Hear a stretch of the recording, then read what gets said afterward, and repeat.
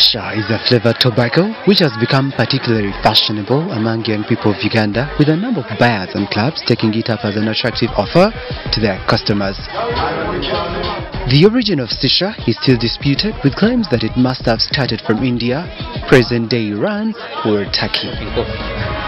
Shisha tobacco is flavored with fruit molasses such as apple, banana, pineapple, strawberry, lemon and orange among others, which make the residual smoke taste sweet. Because of its sweet taste as a result of the fruit flavors, most people think of it as being safer and better than cigarettes. Shisha is smoked through a long pipe connected to a vessel filled with water, in which fruit-flavored tobacco is covered with foil and roasted with charcoal. The tobacco smoke passes through a water chamber and is inhaled deeply and slowly. The Shisha pipes range from 150,000 to 300,000 shillings depending on the size, shape and the design. The varieties include single Shisha pipes, double Shisha pipes, full pipe Shisha and the big pipe Shisha. A great deal of Shisha flavors also exist on the market today, and these range from 30,000 to 50,000 shillings. The different flavors include cappuccino, apple, lemon, banana, pineapple, passion fruit, vanilla, grapes, blueberries, mint, watermelon, guavas, among others. Actually, I don't smoke anything else besides Shisha. It smells nice. That's what got me to start smoking. Like right now, these days it's kind of cold. So when you smoke Shisha, you feel kind of warm. And you feel nice. Most Shisha smokers are introduced to the vice by their peers. And to this, Shisha is a uniting aspect which pulls them together after a long day's work to relax and unwind the evening peacefully. Most Shisha smokers are, however, not aware of the dangerous substances contained in the Shisha. Andrew Olson, a 25-year-old, says he opted for Shisha because he believes it is not harmful, citing that he would rather smoke Shisha than puff cigarettes. I've smoked a cigarette before, but for Shisha it gives me different.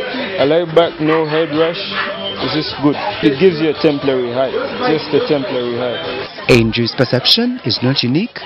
Many other Shisha smokers believe that the water at the bottom of the Shisha tube absorbs the harmful chemicals in the Shisha smoke, though this has not been scientifically proven.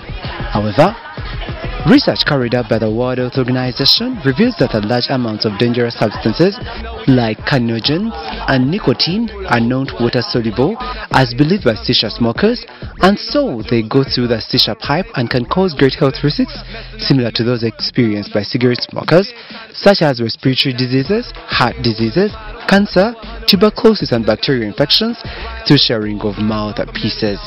In fact, it is said that one session of Shisha smoking is equivalent to smoking 200 cigarettes. Shisha is just as harmful as smoking any other tobacco products. In fact, it is now known that Shisha is more harmful because when a person is smoking Shisha, they inhale more smoke.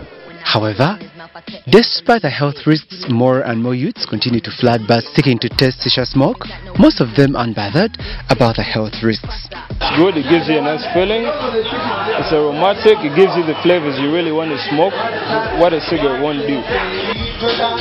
There is at present no law or regulation on the use of Shisha in Uganda, and because of this, the trend is continuously growing in the country, with every hangout joint, including small bars having Shisha pipes, stationed at various corners for their customers. Dr. Maron says a comprehensive law is needed to reverse the use of dangerous substances like tobacco, especially among the youth, due to the health risks associated with their continuous use. There is a private members bill in Parliament. There has been multi-sectoral consultation, and we now have consensus that we need to move forward in terms of making this bill a law that will regulate production, distribution and consumption of tobacco products.